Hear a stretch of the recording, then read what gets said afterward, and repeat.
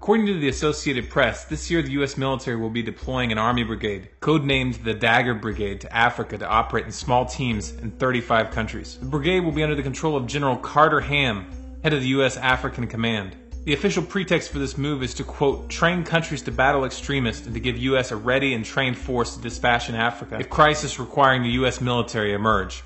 According to General Ham, mobilizing these forces for active combat would only require an order from Defense Secretary Leon Panetta. This announcement came as France began bombing missions in Mali earlier this year, followed by the deployment of ground troops, again under the pretext of fighting Islamic terrorism. It's important to note here that the government that France is backing was just recently established by the military in Mali, after a military coup which toppled the democratically elected government. The army, which has been accused of engaging in torture and sexual abuse of detainees, still retains real power. According to U.S. Defense Secretary Leon Panetta, the U.S. has been providing intelligence gathering assistance to the French in Mali. UK Special Forces are also involved in the operation. The grand irony here is that on one hand, NATO forces are taking military action against Islamic rebels. On the other hand, they are funding them and arming them in neighboring countries. In Syria, for example, France has openly supported the Syrian rebels in their attempts to destabilize the Syrian government, and has even offered to send the rebels anti-aircraft and heavy artillery. This in spite of German intelligence reports which have revealed that foreign al-Qaeda extremists have been behind a number of recent atrocities in Syria. These aren't just similar insurgents that are being funded in one country and battled in another. In many cases, they are the very same fighters. Russia's Foreign Minister Sergei Lavrov was recently quoted as saying, "In Mali, France is fighting against those it armed in Libya against Gaddafi's regime, in violation of the UN Security Council arms embargo." To complicate matters, on January 30th, Israel bombed targets in Syria, under the pretext that Syria was sending weapons to its ally Hezbollah in neighboring Lebanon. In spite of this act of overt war, the Syrian government has not retaliated. They understand that any retaliation would be used by NATO to provide the justification for a full-scale invasion. Through all of this, Russia has continued providing weapons to the Syrian government and has made moves to counter the NATO missile defense shield outpost that was recently established in East Anatolia, Turkey, by building an array of anti-aircraft missiles pointed at Turkey.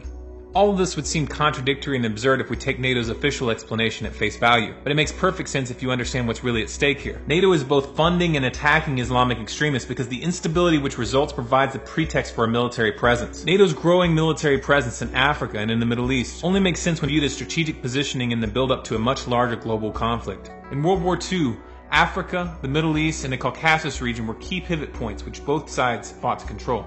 Rich in oil, gold, and other key industrial resources, military domination in these areas was a determining factor in the outcome of the conflict. Hitler's invasion of Russia, for example, was driven by his desire to control the vast oil fields of the Caucasus region, the area between the Caspian and Black Seas, which includes Iran and Azerbaijan. Not surprisingly, this region was also highlighted in Zbigniew Brzezinski's book The Grand Chessboard, which outlined the key regions which must be controlled in order to ensure continued U.S. dominance. Israel and NATO's current attacks in Syria, combined with U.S. sanctions on Iran which are openly geared towards destroying the Iranian economy, are part of a long-term policy of provocation. But what's really at stake in this provocation? Perhaps we should consider this statement by Major General Zhang Zhaozhong, who declared in late 2011 that, quote, "China will not hesitate to protect Iran even with a third world war." Russia has issued numerous warnings of a similar nature, though the wording is slightly less direct. Rather than taking a step back and reconsidering its policies, the U.S. instead has decided to expand its provocation by including in the 2013 version of the NDAA under Section 1063 an order titled Report on the Capability of Conventional and Nuclear Forces Against Certain Tunnel Sites, which directs the commander of the U.S. Strategic Command to prepare a report assessing the capability of the U.S. military to destroy a network of tunnels in China and the known hardened and deeply buried sites of foreign nations, using conventional or nuclear forces. This was in a bill that was released to the public via the internet, and which is available for any country to read, including China. Consider for a moment how you would interpret this if you were in the Chinese government, and you saw the U.S. government issuing a direct order to outline the feasibility of using nuclear weapons to destroy military positions in your country. How might that change the way that you respond to future developments? It should be obvious that such information would encourage China to use nuclear weapons preemptively in the event of a conflict, because they would understand that the U.S. is developing plans to deploy such weapons themselves. For more information as to why this is happening, please watch The Road to World War III.